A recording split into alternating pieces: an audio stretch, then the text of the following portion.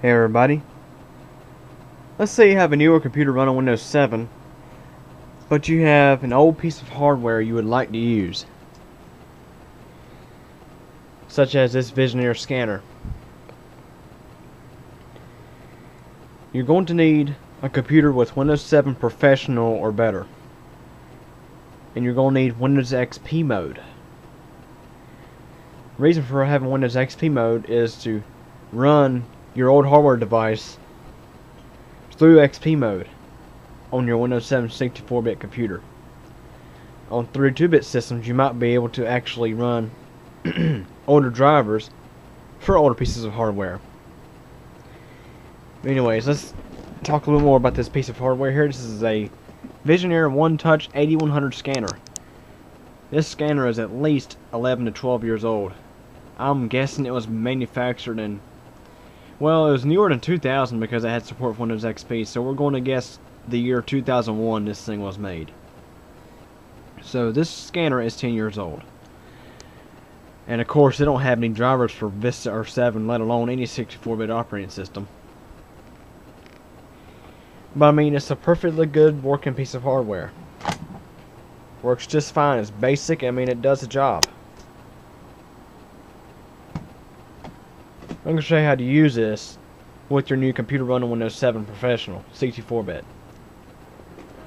First thing you're going to do is plug up your hardware device. You'll probably get an error message in Windows 7 saying it can't find a driver, but don't worry. Let me go ahead and just show you right quick in Device Manager that Windows doesn't recognize this scanner.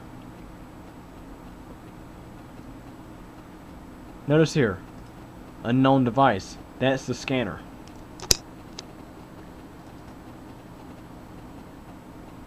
It has no idea what it is. All it can do is tell you that that's a USB device. So,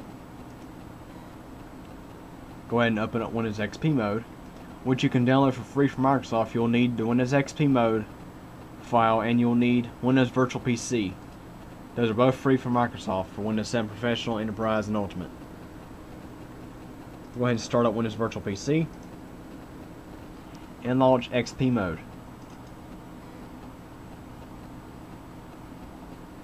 Windows XP mode is starting.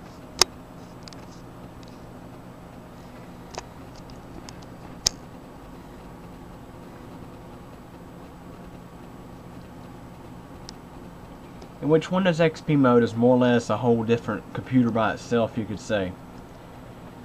Windows XP mode gives you some updates. It gives you Service Pack 3, but it doesn't update your Internet Explorer or your Windows Media Player. You can apply those updates yourself, and then you get this more or less. I've actually got some other software installed on here.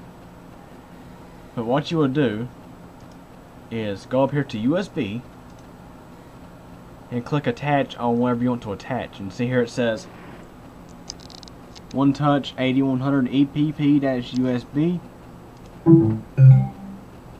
It just attaches the device. And of course,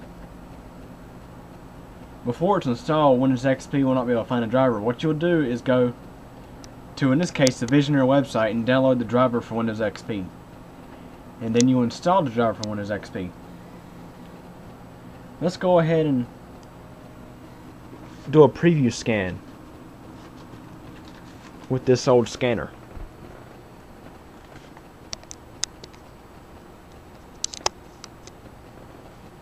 We're going to scan the back of this envelope.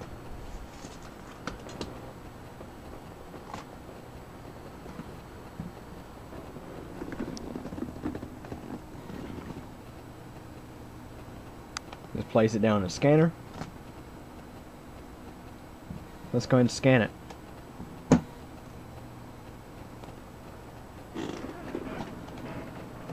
Which of course is software. It comes with this scanner. It's called Paperport, which I kind of really, well actually I think it's really annoying. So here's how I will scan this envelope in the scanner. I'll just use the scanner and camera wizard in Windows XP.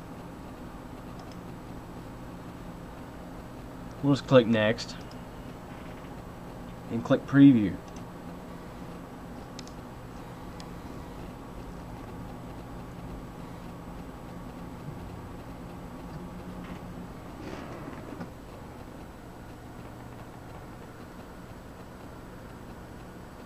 It's kind of hard to hear in here, but the scanner is doing its job. You can see it's previewing this envelope.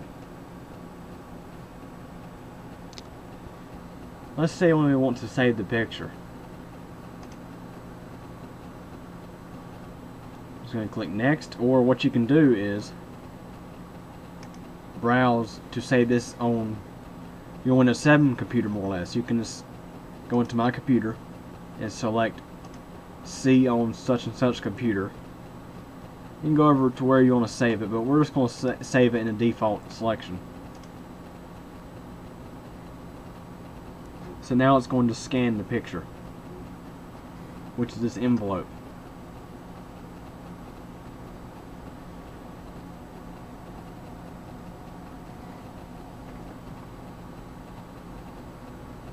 We're going to finish this wizard.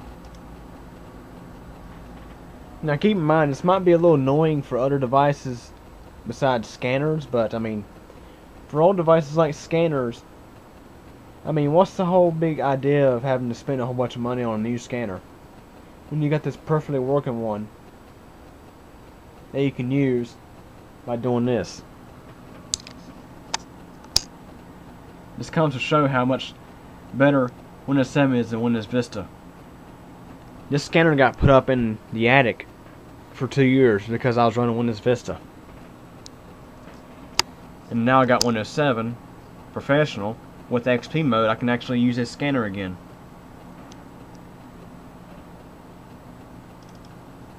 Anyways, there's the scanned envelope.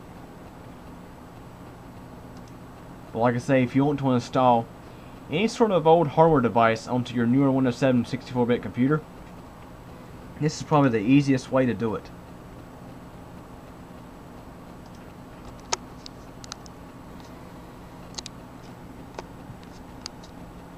Any questions or comments? Let me know.